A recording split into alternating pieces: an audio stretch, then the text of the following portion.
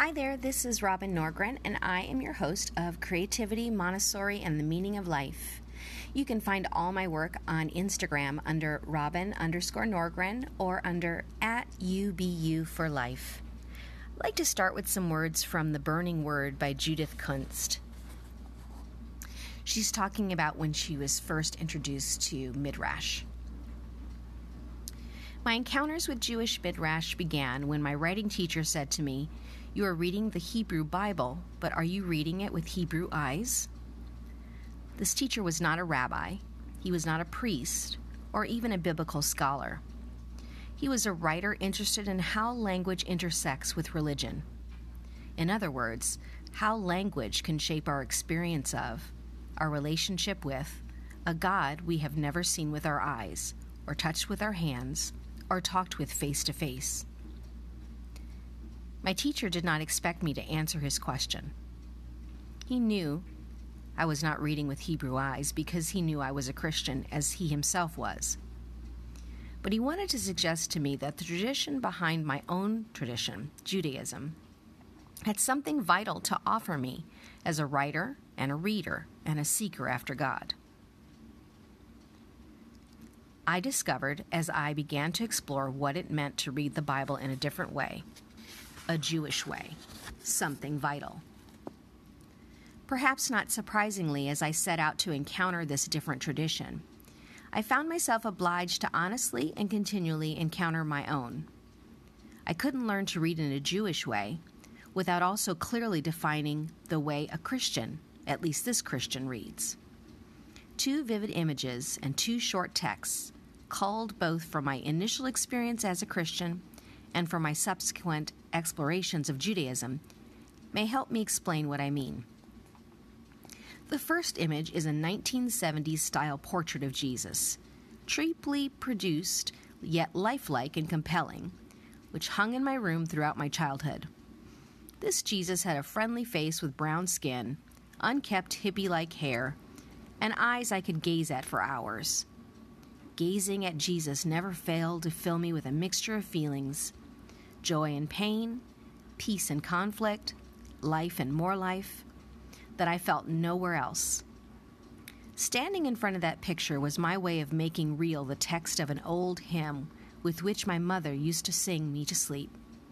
Turn your eyes upon Jesus, look full in his wonderful face, and the things of earth will go strangely dim in the light of his glory and grace. As I turned my face towards those kind brown eyes on the wall, the particulars of my young life fuzzed and faded away. In those moments, the things of earth did indeed grow dim, and at the time, this seemed not only strange, but wonderful. My experience of reading the Bible back then, and for many years as an adult, often had a similar kind of grazing quality. I would pull the book from the shelf or the pew or the bedside table, open it up either at random or at the thick section of Psalms, and flip the pages until I found something that struck me either as familiar or something relevant to my own life. Then I would read, sometimes a tiny passage, sometimes a chapter or two. Sometimes I was bored, reading just enough to be able to say I'd done it, fulfilled the mysteriously compelling obligation that evangelical churches had drummed into me since childhood.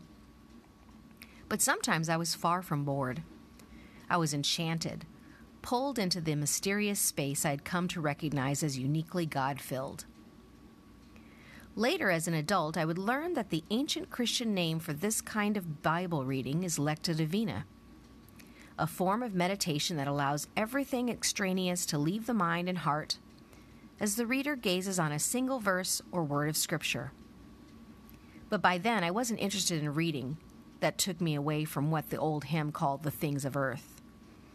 I wanted a Bible that would not dim or deny, but sharpen and welcome the particulars of the world I was coming to know.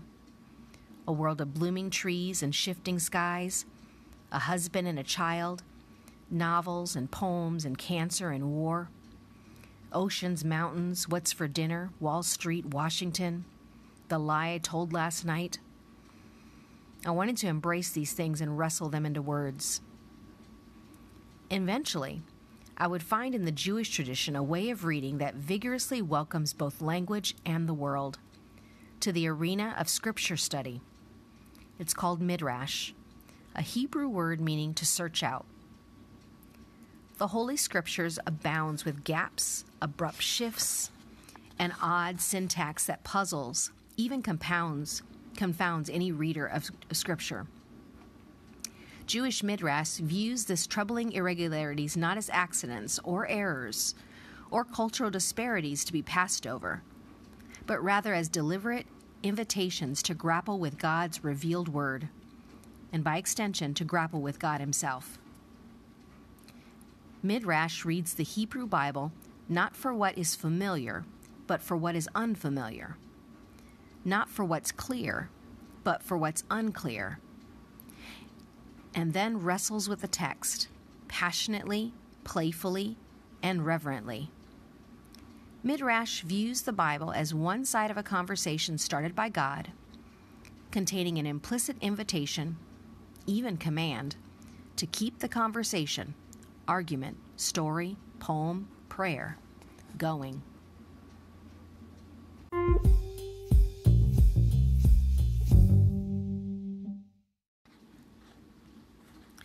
Austin Kleon says in his book, Steal Like an Artist, make friends, ignore enemies. There's only one rule I know of. You've got to be kind. Kurt Vonnegut. There's only one reason I'm here. I'm here to make friends. The golden rule is even more golden in our hyper-connected world. An important lesson to learn. If you talk about someone on the internet, they will find out. Everyone has a Google alert on their name. The best way to vanquish your enemies on the internet? Ignore them. The best way to make friends on the internet? Say nice things about them. Stand next to the talent. The only mofos in my circle are people that I can learn from. Questlove. Remember garbage in, garbage out? You're only going to be as good as the people you surround yourself with. In the digital space, that means following the best people online. The people who are way smarter and better than you. The people who are doing the really interesting work. Pay attention to what they're talking about, what they're doing, what they're linking to.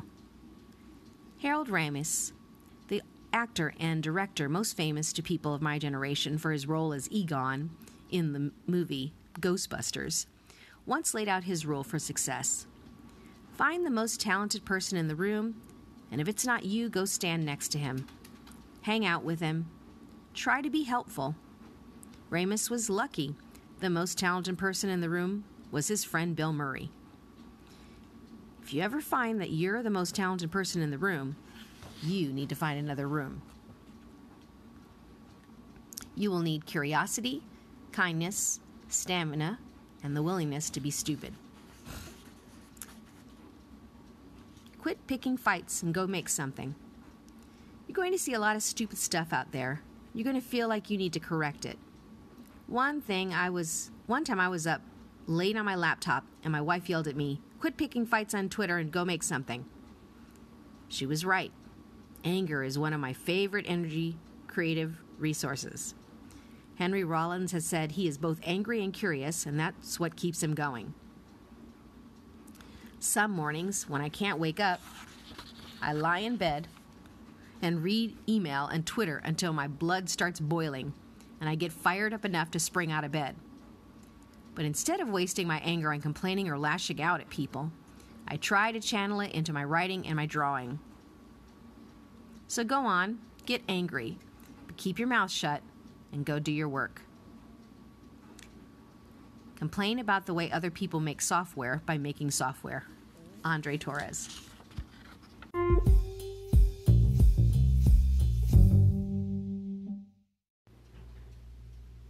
In Danielle LaPorte's book, White Hot Truth, she says we naturally cycle through the phases of righteousness when we find truths that resonate with us.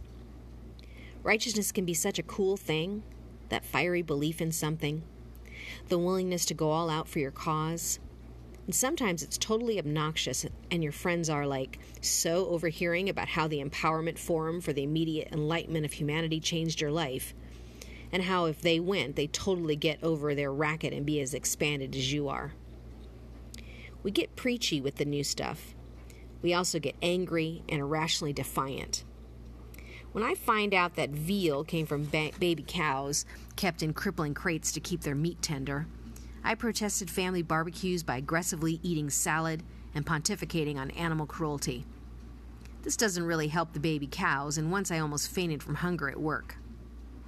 Fear and zealotry are cohorts. If we need to feel more secure in our new beliefs, to have people's agreement affirm what we've chosen, then the soapbox is a great place to posture. It's also a great place to hide our fear that we could be wrong. Zealousness can be a healthy passage to becoming more mature and effective. We go extreme with some beliefs, but with experience and perspective, we hopefully come to even keel. The growth process and moderation begins when we aren't as desperate for people's approval, and hopefully our friends hang in there with us during our righteous highs. Timing counts for so much when it comes to discovering our truth. As individuals, we all are just bumping alongside each other with various beliefs and opinions.